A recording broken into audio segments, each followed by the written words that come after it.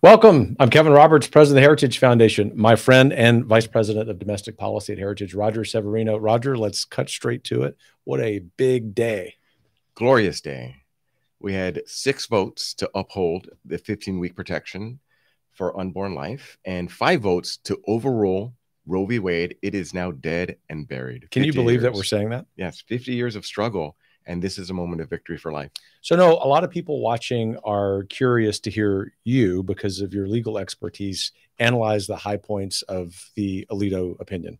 Well, it's very similar to the leaked opinion. So we had a very good sense of what it was going to be like. And it is fantastic. It is a masterpiece of constitutional jurisprudence. President Trump had put constitutionalists on the court, and they delivered.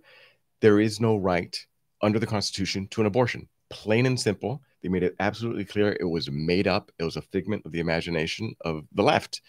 And they called them out on it finally, and they were honest. And they said it is now time to tell the truth about the matter. There is no right to abortion in the Constitution. The Constitution has no support for it. And now our elected representatives could step forward to defend human life. That was the bottom line of the decision. And it walked through the entire history of abortion in America, how to properly understand the Constitution, where rights come from. And it was a masterpiece that should be taught in grade schools, right? This is a new day in American history, and a victory for the Constitution. So unlike some other opinions that have been written by, quote unquote, our side that are spurious, that you don't necessarily want to teach in law school, this is one just on its own merits in terms of the law, the philosophy, the logic, that it sounds like you're giving it an A+. I am indeed. It was everything, just about everything the pro-life movement has ever wanted from the Supreme Court. Let the people allow us to protect unborn, innocent human life. And so I want to talk to you in a minute about impact and where we go from here, because in addition to the story, obviously, which is the decision, the story now is what happens with pro-life movement, what's going to happen state by state. But I know a lot of people are curious about what the Chief Justice decided to do. Mm-hmm. And I don't know, maybe it's too strong a word. Correct me if I'm being too strong, but it seems like he's once again himself tried to dance on the head of a pin. Thankfully, it didn't matter regarding the outcome of the decision. But given your legal expertise, tell us what he decided to do. Sure. He never fails to disappoint conservatives. It's just time and again, when he's presented with following the Constitution or making a political decision, he's going on the political side in too many cases. Not every case. He's good on some cases, but too many cases, the politics override. He said that, okay, the viability line, which was the core of Roe and Casey, is gone. And he replaced it with a new one, a reasonable opportunity for a woman to get an abortion. I don't know where he got that from. He just invented another standard. But he did say he's going to leave for another day whether or not to overturn Roe. Well, that day's here. Roe is gone now. So is he now going to respect stare decisis as the new precedent? Because this is now the law of the land. Roe is gone. Dobbs is where we are now. He lost. He wanted to go bit by bit and keep his options open. There are no more options. Life won, and that's a beautiful thing. And one issue which now, given the decision being out, almost seems like an aside, but I know some people watching this will be curious. What happens with the leak? I mean, will there ever be any justice served to the clerk who committed that? We presume it's a clerk. We presume it's a liberal clerk, because they had their interests in trying to torpedo the decision. And it was a frightening moment in American history because of the leak and because of the outrageous attacks on the left. We had an attempted assassination of a Supreme Court justice before the decision was out, precisely to try to change the outcome, right? Talk about an attack on our democracy. That was real. That person was arrested for an attempted assassination when President Biden is nearly silent about it. Where is Attorney General Garland on this? This is outrageous. But now the decision is out. Hopefully that threat will go down. Unfortunately, a lot of folks are crazy on the left. It's not going to go away. They need better security. And the leak, I think, is secondary to all of that. Right. But the leak kicked it off. And I don't know if that's going to be able to be put back in the bottle, the genie back in the bottle. Will we have leaks in the future, or future decisions? It's hard to go back, but I do hope the leaker is caught and given whatever punishment is available. Yeah. And before we move on to what we're going to do in the States and where you and our colleagues have been active, colleagues here at Heritage and colleagues across the pro-life movement, I'm curious if you might make a prediction on how serious the left's verbal assaults on the court and the integrity of the court will be. Namely, if we fast forward to the fall and think about a potential lame duck session where presumably the Democrats might be out of power, that they've got an opportunity to assail the court verbally, politically, hopefully just that. Do you think that's a real threat? If they believe in self-preservation and politically, they wouldn't do it. But they've been pushing the idea of packing the courts for all this time. And FDR tried it. It blew up in his face. If the current majority tries it now, it would blow up in their face as well. I think the American people don't want the court politicized. Roe v. Wade was a political decision. Dobbs is restoring the Constitution over politics.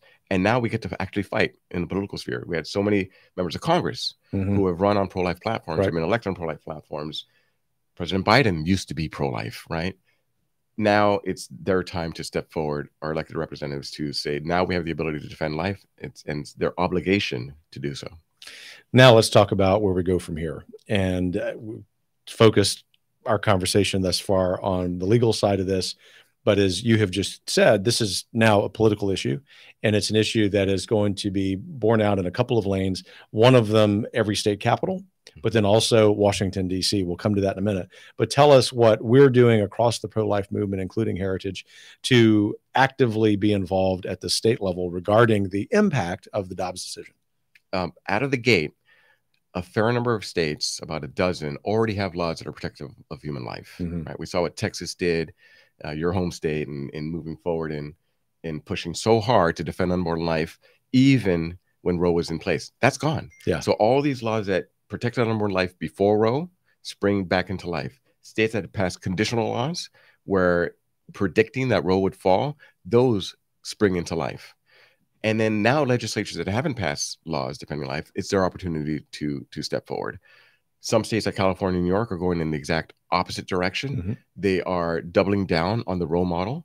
They are saying that unborn life is not valued. And in that state, it's open season. And they want to subsidize abortions from people coming from other states to states like California. It's this ideology that they have that is destructive of human life.